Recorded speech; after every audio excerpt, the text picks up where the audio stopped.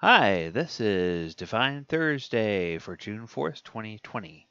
I'm your host, DM Gallibond.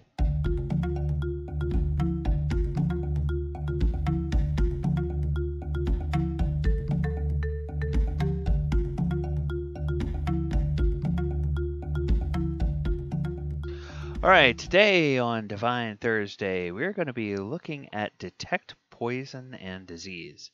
Now, yesterday we looked at a spell that hasn't been around very long. We're going to look today at a spell that has been around for a very, very long time. But it's kind of interesting how it has changed over the editions. So let's go ahead and start with what we have in 5th edition. Detect Poison and Disease is a level 1 spell available to Rangers, Paladins, Druids, and Clerics. Lasts for 10 minutes, takes a single action to cast. Now, it can be cast as a ritual. It emanates 30 feet out from the caster and just allows the caster to know the presence and locations of poisonous creatures, and diseases within 30 feet. Also identify the kind of poison, poisonous creature, or disease in each case. And it can penetrate most barriers, but it's blocked by a foot of stone, or an inch of common metal, a thin sheet of lead, or 3 feet of wood or dirt. So it's a very useful divination detection spell to see what's out there. Now, the interesting thing about the history of this is that there seems to be a hole in the history of D&D for the large part of detecting diseases. Now, there's always been, going back to the very beginning, ways of treating poisons and treating diseases, but the way that you but by getting to the point of actually being able to figure out that something is diseased if they're not showing any signs, or they're poisoned if they're not showing any signs, that has been a little bit of a blind spot in the rules, if you will. However, if you go all the way back to the original rule set, and if you played a druid, now you had to become a 9th level cleric before you could become a 1st level druid in the original rules of D&D. So there was a spell for 1st level druids called Detect Danger. And it's 5 feet per level of the caster. It would last an hour, and it reveals hazards. Now, this particular spell will detect poisons, and but again, it doesn't necessarily detect diseases. And it's very nebulous. It will detect something that's dangerous to the caster when they cast it, and it will last for an hour. So, kind of interesting, but only 5 feet per level now. 5 feet per level of the caster. Okay, so for me that says character level.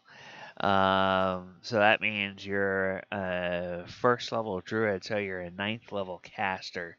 So your starting off range is 45 feet, and then it just goes up in 5-foot increments from there. Now, the next time we see anything along these lines is not in 1st edition AD&D, but actually in 2nd edition D&D.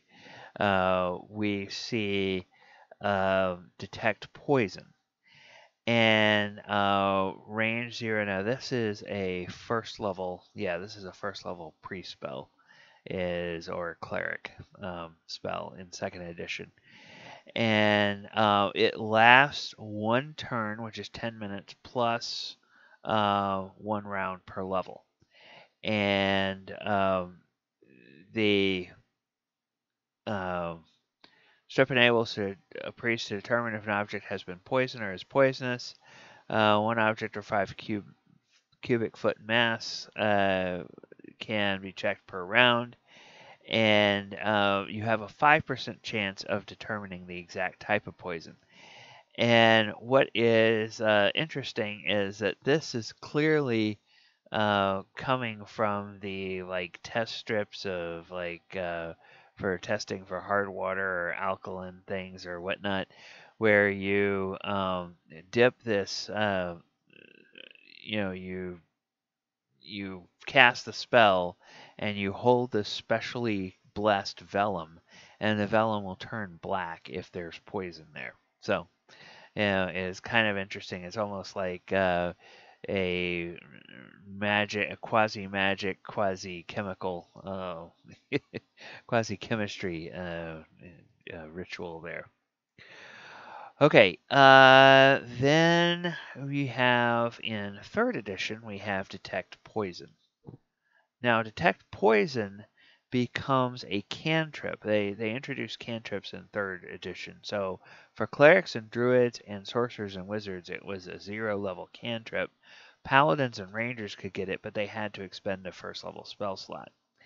And again, you determine whether a creature, object, or area has been poisoned or is poisonous. But as we said before, there's this blind spot about detecting disease. Now you go back through all of these editions, including AD&D, including 4th edition, which doesn't have this either. There are ways of magically curing poisons, magically healing diseases, and magically addressing it. But there was no way of telling that something was poison or something was disease other than seeing its effects on something after it had been ingested or after the disease had spread to somebody. So that's really that was kind of an interesting thing that was sort of, like I say, a blind spot, if you will, in the rules of D&D leading up to 5th edition. And it's kind of nice that they have this spell in there, and they make it something that you can use to figure out what's going on. All right, well, that is going to do it for our discussion of Detect Poison and Disease and its history in the game. If you like what we're doing here on this channel, go ahead and click the subscribe button. You ring that bell, you'll get notified every time new content drops on the channel. We constantly are putting out content every day. In the description below, you'll find all the information about how you can follow me on social media and whatnot. You have any stories out of your games of interesting ways that Detect Poison and Disease has been used? How did you use it as a character? How did one of your players use it if you're a DM? It would be really interesting to see those in the comments below. So go ahead and let me know how you use that and what's going on there. All right, everybody. We will be back tomorrow with Lore Friday, and we are going to be continuing our deep dive into the little adventures that make up the entire Princes of the Apocalypse campaign. Okay, everyone, take care. Peace out. Hope you have a lovely evening. Good night.